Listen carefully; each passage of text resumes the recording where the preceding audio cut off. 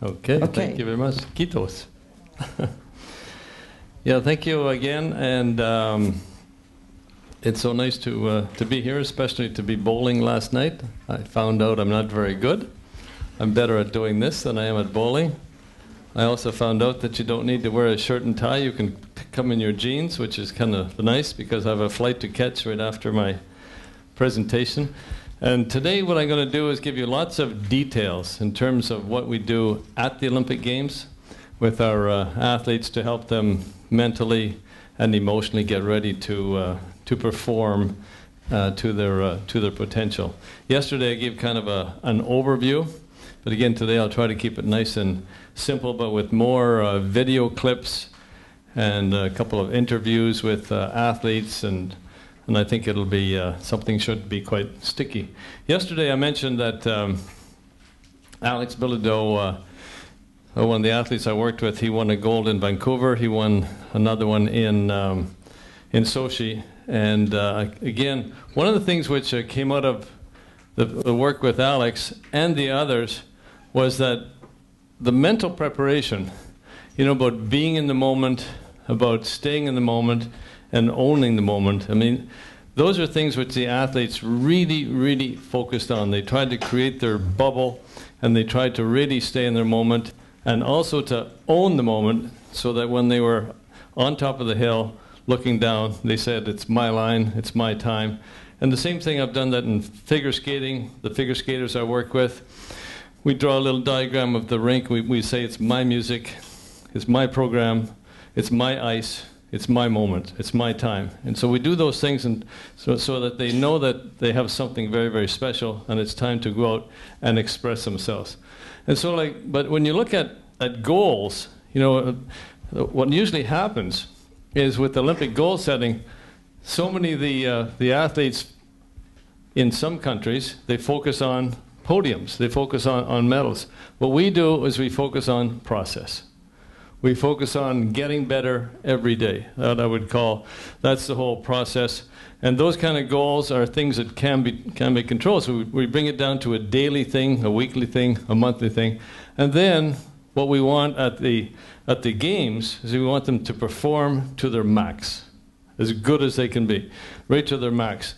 And that means they will get their podium, and they'll get their medal, and that leads to a lot of nice other consequences in terms of sponsors and all this sort of thing, but we never talk about that. We keep coming back to process. And this is pretty basic stuff in sports psychology. That is focusing on process, focusing on performance, and as opposed to focusing on results. And what I find in terms of the results is that's something that's in the future that tends to get the athlete out of the present. You know, so in terms of perspective, yesterday I think I'd mentioned two words that we used going into Vancouver with our athletes, where we were hosting the Olympics, and on the podium was putting pressure. We said, it's a privilege to be on this team, the Canadian Olympic team. It's an opportunity to show people, if you work hard for 4 years, what you can accomplish. So again, we put a really positive kind of spin on it. What a privilege, what an opportunity, as opposed to thinking about, I better do well, I hope I do well, I've got to win a medal, etc. I hope I don't let people down, my parents, my coaches, my sponsors, etc. And so here's again a gal I did a couple of Olympics with, Jen Heil, and just to sort of give the difference between the mental and the emotional. Here's Jen in terms of the emotional, talking about enjoyment. I think that's a very emotional thing. Talking about motivation, what drives her. Again, that's not just mental, that's emotional. There's something which they focus on, and then also having composure and having resilience. You know, so in terms of the last two, composure is being able to stay calm, stay focused, and then the resilience, there's always things that are going to happen. And when I started working with Jen, it was just after the Salt Lake Olympics. She was 18 years old, just come to McGill, and she was coming off some serious injuries, some very serious injuries, back, shins and whatnot. And so the team that I showed yesterday, we worked hard on her to help her bounce back. There's a really good book, which I give to athletes sometimes, who deal with injuries. It's called Coming Back Stronger. Coming Back Stronger. And it's by Drew Brees. He's the quarterback for New Orleans Saints. And he had a really serious shoulder operation, but he came back stronger. Not just coming back after an injury, coming back stronger. So I think it would be a good book to look up. Okay, and in terms of, so you saw in terms of the mental prep, it's being in the moment, staying in the moment, owning the moment. The emotional side, it's enjoying the moment, savoring the moment, embracing the moment. So those are things which I find to be quite different than being in the moment. And so it's on the triangle which I presented yesterday, that's working the right-hand side of the triangle. And we always talk about how are we doing? How are we doing mentally? How are we doing emotionally? Are we having this approach whereby we're walking into the games and we're saying, we're just putting our arms around the situation and say, wow, this is great. It doesn't get any better than this. And so here's, for example, in Torino, this is emotion. We saw the posters everywhere. Passion lives here. And here's Jen Howe. She won her gold. And on the poster she gave me, she signed this here. To Wayne, I was completely ready. And my belly was smiling. And it's kind of nice when you can sign your name and put gold underneath it. It's but and she's not a cocky person either. But again, this little statement right here, which I have hanging beside my computer in the office at home, it speaks volumes in terms of the difference between mental, being ready, and the belly smiling. She's not smiling in here, but she's smiling in here. Because Carrie Traw, the girl who went before her in the last run, had a great run. But Jen, in her belly, said, watch this. And again, she had that confidence that she could do it. And this is Vancouver. And these are the athletes, and what they said to me, I had 3 of them, and again, they all won medals. But just look at what Jen said here. Same girl. And this is after getting a silver and not a gold. Thank you for helping me to fully embrace the moment. And what an amazing moment it was. And she was, after she came down the hill, and Hannah Kearney came down and beat her, she was on my shoulder, and she was crying, and she was letting it all out. But boy, when she got up on the podium, she was smiling and she was proud. And then when she had the perspective, she said, that was pretty special. Because I skied better here than I did in Torino. The other girl just was better on that day. So again, I think this perspective about helping people embrace, savor, enjoy is really important. I like this statement. I saw from a female basketball coach in the States, Pat Summitt. And she came up and she said, think big. Think big in terms of what you can accomplish as an athlete, but focus small. Focus on details every day. What am I going to do every day? And I think it's a nice little expression to share with our athletes because it helps them dream, it helps them have the vision, have the mission, but it also says, what am I going to do today? I like this one too. Some of my athletes, some of the teams I worked with, they even put these 4 letters on the back of their T-shirts, or sometimes they have it on the side of their little hats. Make every day count. MED-C. We use a lot of acronyms. Like yesterday, I showed you the acronym CTC, Control the Controllables. But this is one which I find to be really, really helpful. Make every day count. And it goes back to the choices and the decisions. This is the great one too. This is John Wooden, great basketball coach in the United States. He's written many, many good books. He says, make every day your masterpiece. I said, wow. And he was coaching a basketball team at UCLA, and they won 10 NCAA titles. But he said, games should be easy. Games are easy. Practice is where it takes place. And we practice at such a high tempo that we make every day a masterpiece. And again, this is a football coach came up with this saying, and I like it because it's short. It's three words, it's sticky. Win the day. Win the day.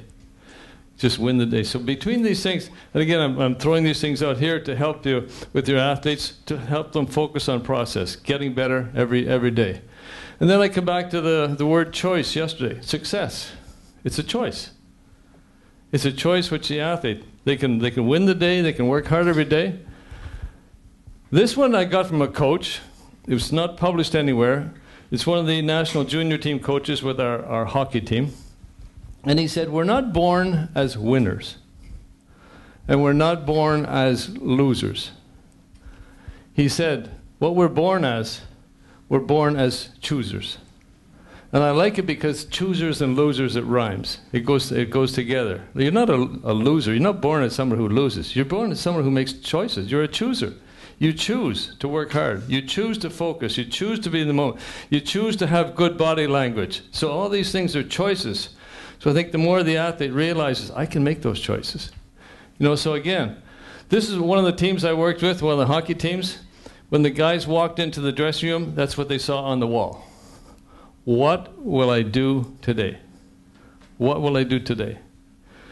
And so that's something which reminded them every day is a chance to get better. And as they go out, they're leaving, going out that door, they see these words here. What did I do today? And that's in the weight room too. Those words are there. What will I do today? But I think it's just, the more we can be creative, and athletes are very visual. And so we present them with these visual things, and I think it really, really helps. Okay, and again, if it is to be, this one, I really like this expression. I call this the 10 most powerful two-letter words in the English language. If it is to be, it is up to me. If it is to be. In other words, yesterday I talked about pointing fingers and whatnot, and focus on the three pointing back at you. That's the me factor. If it is to be, if it's going to happen, it's up to me. Here's Joanie Richette, who to me showed unbelievable courage. You know, when we were in with her in Vancouver, and her mama had passed away. And you know, when you talk about the power of the mind and the power of the heart, I mean, she just, right there, she's looking up at her mom after her long program, and she's saying, Merci, Mama. Merci, Mama. And these are the two girls. There's Chloe and there's Justine. This is after their runs in Sochi. It's kind of nice, you know, when you can be there to have these moments and just celebrate. So today I'm going to talk a little bit. She won the gold. Her sister won the silver.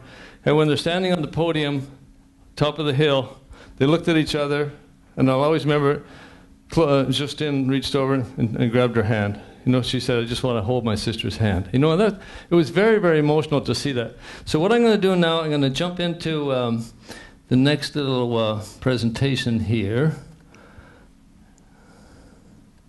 And I'll give you an example of some of the things we actually do right there at the Olympic Games. So a lot of the things I've been talking about is going into the games, getting ready for the games, making every day count. Now what happens at the games? As I mentioned, this emphasis on podium is something that can be a distraction to the athletes. And again, my athletes, you saw what they said there. Okay, here's this comes from Jen Heil, the same person, and that word perspective. Look what she says. She sent me a text after the games. You gave me the gift of perspective. With the expectations of a country on my shoulders, you helped me apply the pressure instead of feeling the pressure. And that's exactly what we did with Alex Bilodeau, with the other athletes. We applied the pressure. Don't get tight. Apply the pressure. And you know what's interesting? That Alex, who won in Vancouver and he won in Sochi, both times he was not the last guy to come down the hill. And when Jen won in Torino, she was not the last girl. She was second last. But they put pressure on the other person. They came down so fast that the other person tried to keep up, and they made a mistake. You know, so again, I really like this concept of applying pressure, and it's something I just borrowed from basketball, borrowed from hockey, because when you apply pressure, the other team is back on their heels, and they haven't got time, and they haven't got space. So I think it's a great statement, but I really enjoyed it because Jen, we talked about perspective, and then she's able to write about it, and she's able to thank me for giving her that perspective. And again, there's Alex. There's a situation we had.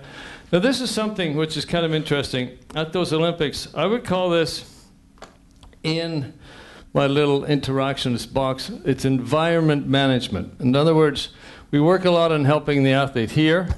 This is something I did in Torino with Jennifer. I did it again in Vancouver. Between qualifications and finals, I went into the waxing area, found a room, and then I talked to our physiologist. We got her a bike. I took her bag in there. I went shopping. I got some posters. This is just a little room where she could spend 3 hours. With Alex, it didn't matter. He was okay. Like, he didn't need space, but she's the person, she needed space. But we didn't have time to get back to the village because we're up in the mountains. So again, setting up this room, and this reminded her of when she was a kid, up in Edmonton, going to ski in the Rockies up in Jasper. So I put that poster right up here, out on the wall. I went to Home Sense, downtown Vancouver, bought her a little chair, little flower. It's artificial flower, it's not a real flower, but it kind of looks good. These little candles, little things you turn them on there. So, and again, you can't measure. This is something which I think in terms of the climate, and she really, really appreciated that. And it allowed her just to have that quiet time to do her stretching. And the coach came in, and we talked about how she was going to approach the finals. But with Joanie, it was a totally different situation in that her mom had had a heart attack and now was no longer with us. So what we had to do was to come up with something which was going to really help her. And with all the athletes, I mentioned yesterday, I do these I know lists. And I started doing it with Jen Heil. I started doing that with Jen Heil in Torino. And I just take my little yellow pad here, and what I do is I write down I know list, I know. And we usually come up with 10 I knows. And I'll show you a little interview here with Joanie where she talks about it. I know I'm healthy, I know I'm fit, I know my program, I know I got a great program, I know I've had great training, I know I got a great support staff. All the I knows, and then we always leave the last I know to be filled in, the last day. And so I thought something like, I know I can be in control, would help her, because so much was going on in her life. Like, she'd lost her mom, and she just was trying to deal with that situation. And her coach and the doctor and myself were with her an awful lot. We gave her the choice of, if you're going to skate, you can have your meals back in the residence in your room. You don't have to go to the cafeteria. She said, no, I'm going to go.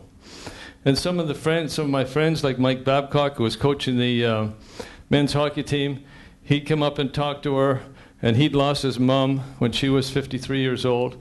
And he'd talk to her, but it was really an amazing situation in terms of how everybody dealt with it. But the last thing we came up with, which I thought would be, I know I can be in control, she said, it doesn't really resonate. And I said, I know you can stand tall. She said, I love it. I love that. And we talk French all the time too. But stand tall means being like this, having that body language. So what I'll do is I'll show you that little clip here. It's right here. Joanie Rochette. Oh no, it's not that one. I'm going to give it. Actually, I'll go to the 48-hour one. I remember saying to Joanie before she went on the ice, I said, Joanie, we love to skate. Just go on the ice. When you're going around the ice, I said, feel the wind. Feel the wind going through your hair. Feel your soft knees. Feel your edges. When we step onto our stage and we go onto the rink, it's 100 feet by 200 feet. It's pretty cool. It's a place where you can go onto the ice, and when that door closes behind you, it's yours. Nobody can get to you other than her coach. When Mano talks and says, this is what it is, this is the best thing for you, this is how it's going to happen, and this is the results we're going to get, she believed him. It was really hard just to stroke around the ice. My head wasn't really at it. My eyes were still drying from what I had heard in the morning. It was actually good to have wind in my face and help them dry out. But when I saw the Japanese girl do perfect triple Fs next to me, that competitive spirit came back right at that moment, and I knew why I was there. And I just watched her, I'm like, okay, watch this, I'm going to do one even better. And I think that's what saved me.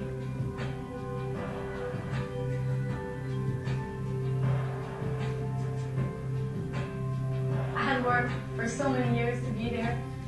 Since I'm very young, all the time my parents would take me to Montreal to get 1 extra hour of skating. All those times when I skated before school early in the morning, and I left home when I was 12 years old to go live in another family, to be able to skate more, to be with a better coach, to be with Manon Ferron. For the last 4 years, all I think about when I go to the rink is Vancouver 2010.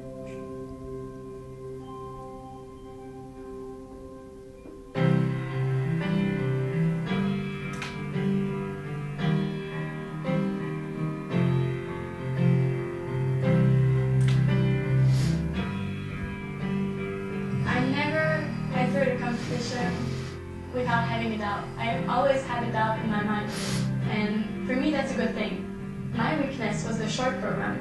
I knew I was not allowed to make any slight mistake in a short program, so that was my biggest challenge. There's a standing tall right there.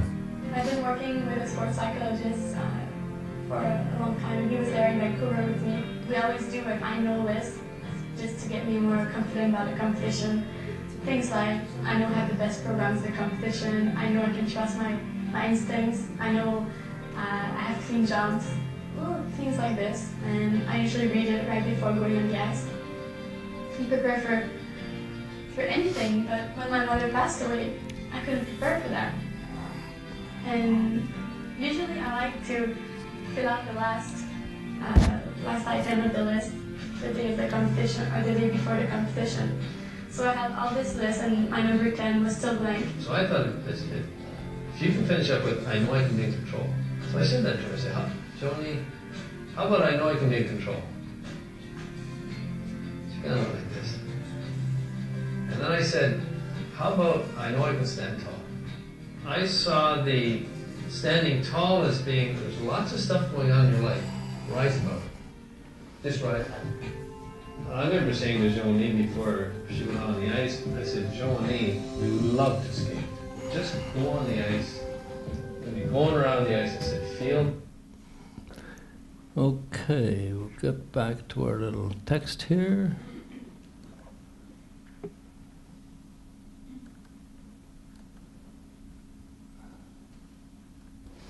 Okay, yeah, so, I guess the only thing better than that would be to have Joni sitting right here with us and explaining how she was able to get through it. But in terms of, people have asked me a number of times, how did Joni get through it? And I like to think in threes. And the three things that I came up with was courage. Because I remember when, after she'd seen her mom's body at the hospital, and we woke her up at 6:30, or she got up at 6:30, and they explained what happened. We had to be to the hospital before 8 because they were taking a body to the morgue. And on the way back to the village, when Manon said to her, you don't have to make a decision today if you're going to skate, and she said, I want to skate for my mom, then I said, you'll skate with your mom. And then Manon said, you don't have to practice today because your mind is probably not there. And she said, I'm going to go. I want to be on the ice. And that's where I feel good. And then the competitiveness, you heard, like I remember when she came back to the boards, and Manon said, how's it going? And we talked about her edges and the wind going through her hair and stuff.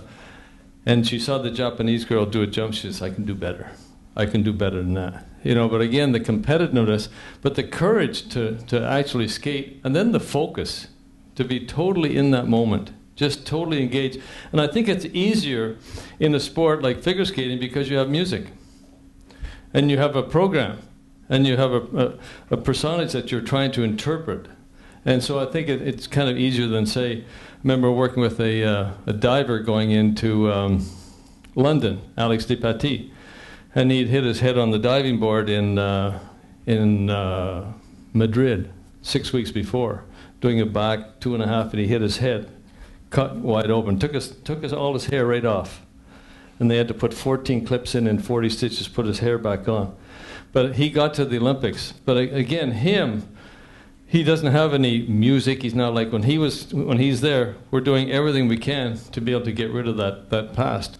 But the focus here, and then the other word I use is will. I mean, the will is so important.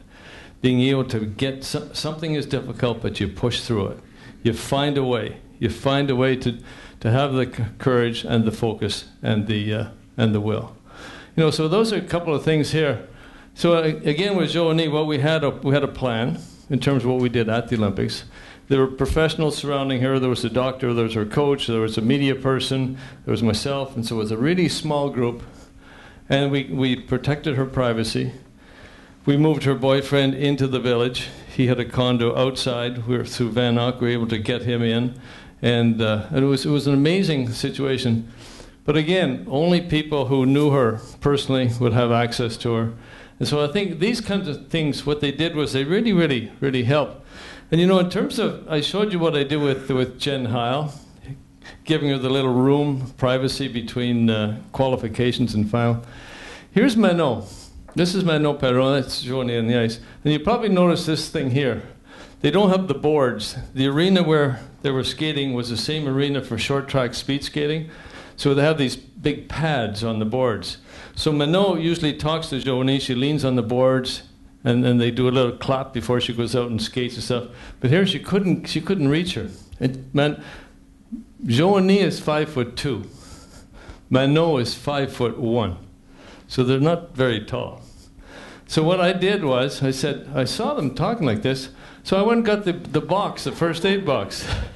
I said, she needs some help to get a little bit higher. So then she was, this is the guy coaching the Russian guy coaching the Japanese girl. And so like he's about 6 feet, here's Manon, she's a little bit taller than him. So again, you know, getting back to some of these things and what we did, this is Alex going into Sochi. And the mindset which he had, you know, and the choices what he had, he could think about defending his gold medal. He could think about repeating. And that's what the media were saying this all the time. And we didn't go there. He could keep getting better. For the 2 years going into the Olympics, he kept working on things. So he's coming down the hill, working on having independent suspension in his ski. So it wasn't just his legs together, but he could work, so he could adapt and adjust better to the moguls. Bringing his best when his best was needed, and being able to perform on demand.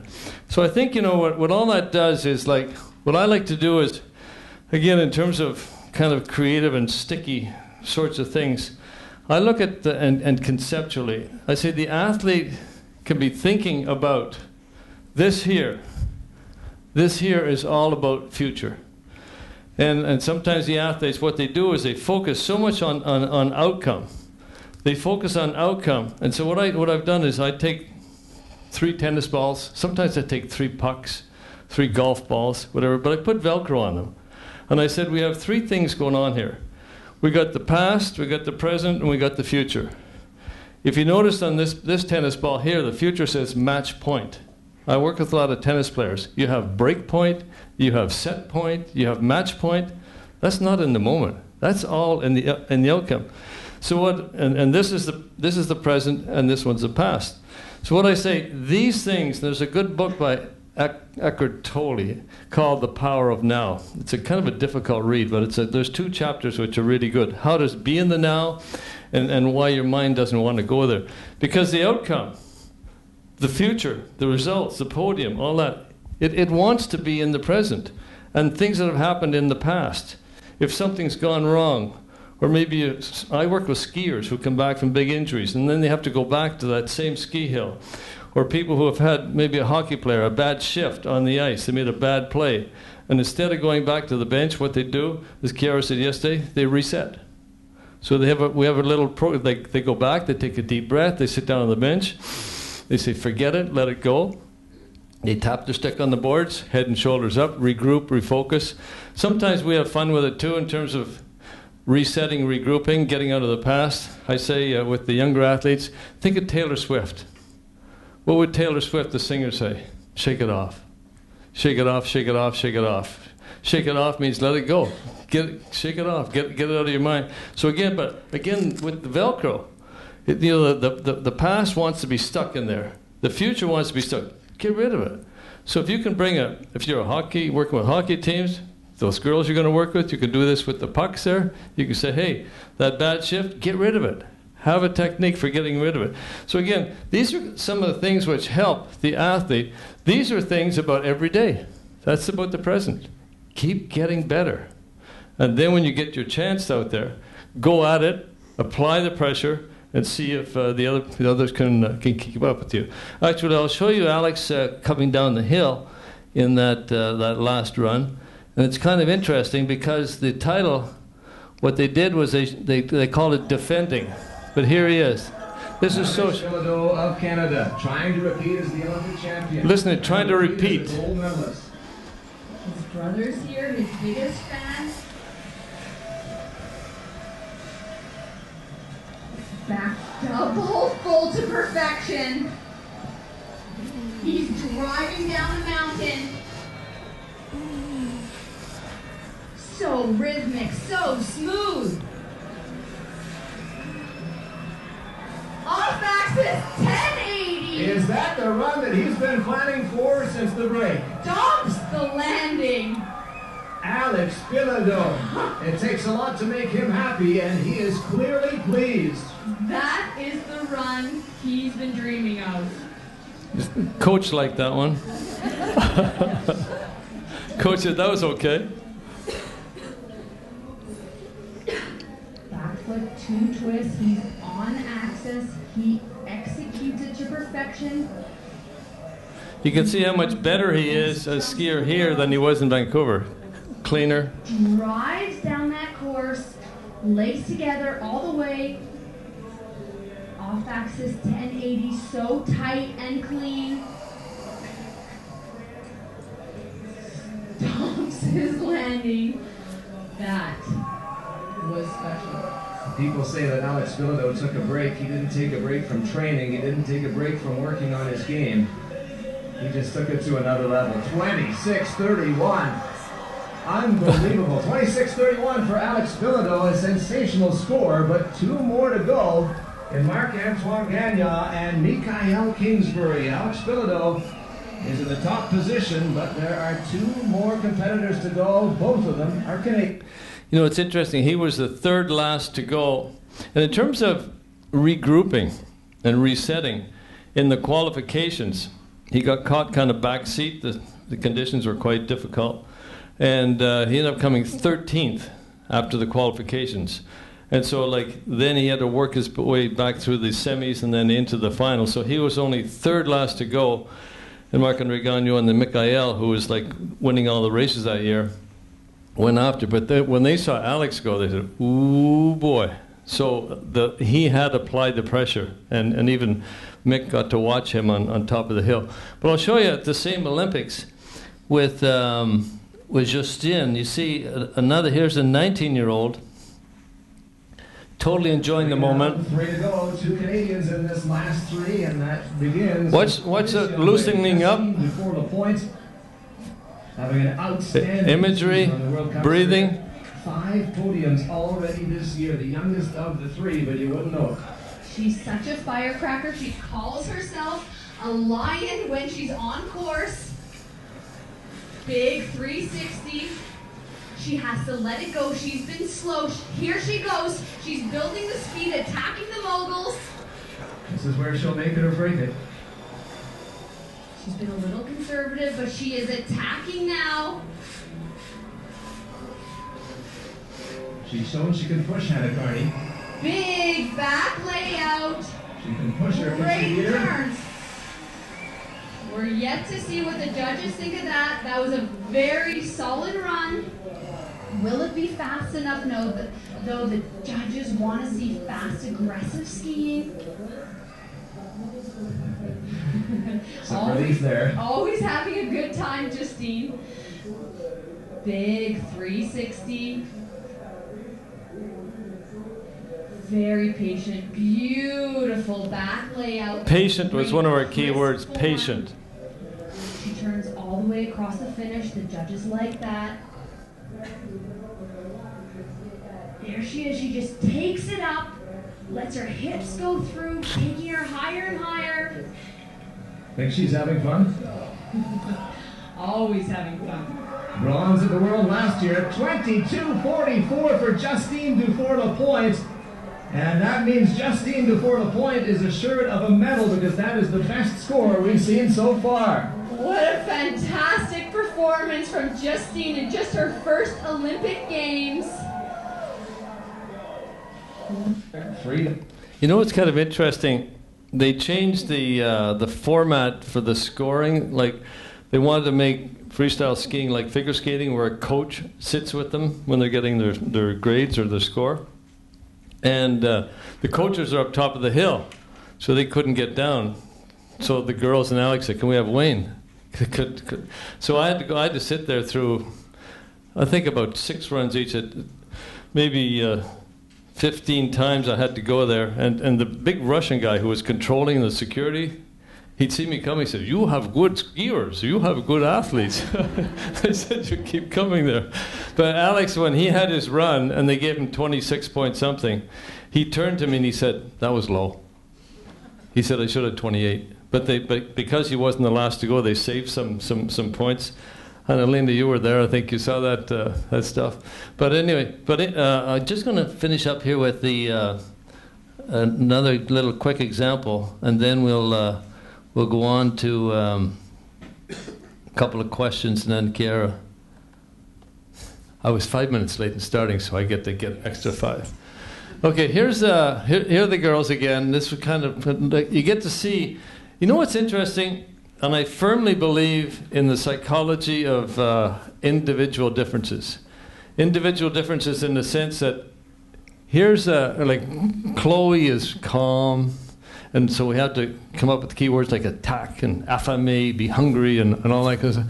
Whereas she's a little firecracker. She just loves to go fast. And so for her, we use Katy Perry's song in terms of the roar and the tiger and all that, and Danser avec Marlene. But with her, we try to get her into a situation whereby she would have more of an attack, be more aggressive. And it turned out that they both got medals. This is another little one. I'll just finish with this. This is Antoine Valois-Fortier, a judo athlete I worked with in London. He was 22 years old, about 10th in the world, not supposed to win a medal. But you know what we did was we took the 5-minute matches, and broke them down into 1-minute segments. And we talked about being relentless. Just be relentless. Apply the pressure. Go for him. He's kind of a tall guy, and it's hard for them to get a hold of him. But he would keep coming at guys, coming at them. So this is him, and we talked about putting on your game face. In other words, it's fine to. This is him with his Olympic jacket, nice smiley kid. Now this is him just before the match. Okay, we talked about applying the pressure. Again, this is him imposing his will, breaking his will. This is the same kid now with that nice smiley face. And you're going to see here, look at this. That's him now. So he's gone from that smiley guy, all of a sudden, he's looking at that guy, I'm coming at you. And I'm going to come at you, and I'm going to be relentless. This is him at the end of his match, where he'd won. And he had to go through a repechage too, and he fought an American guy in the end and beat him. And here's the same guy, same person again. Now he's got his medal. He's got his bronze medal, and he's going to be there this summer. And he's among the top 3 in the world. So we'll deal with the pressure in a little different way. But I think these things, what they do, is they just really speak volumes to the importance of having these mental skills, which allow the athlete to free it up.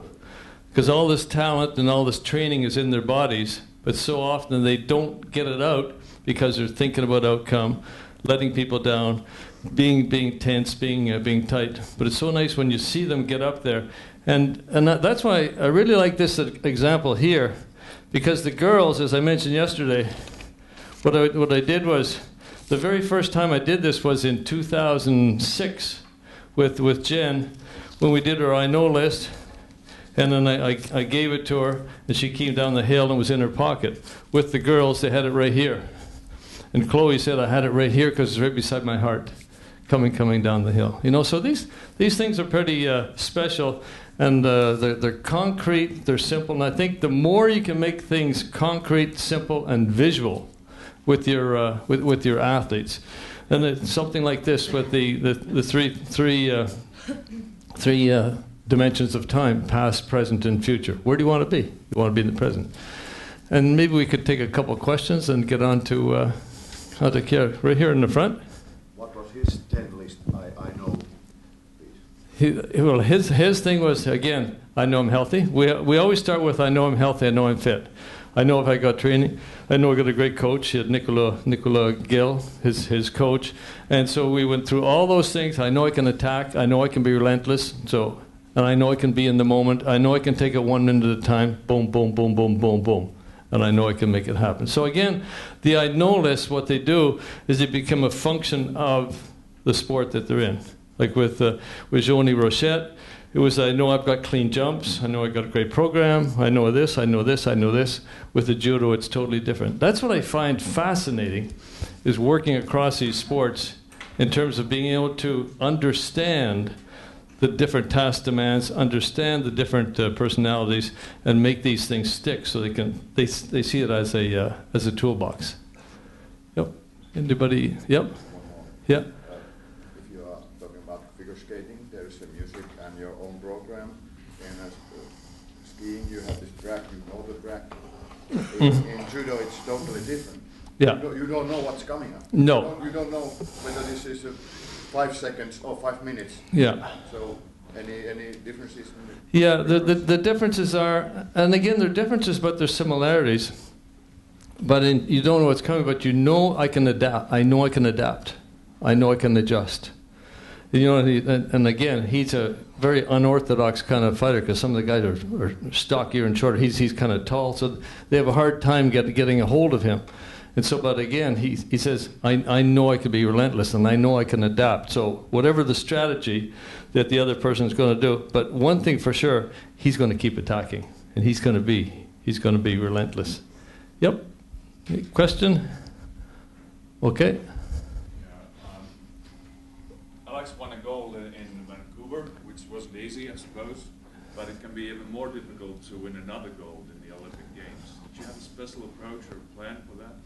Yeah, well, the plan was, as I kind of mentioned, it's about getting better, getting better every day, not thinking about repeating, not thinking about defending, sort of pushing those things aside.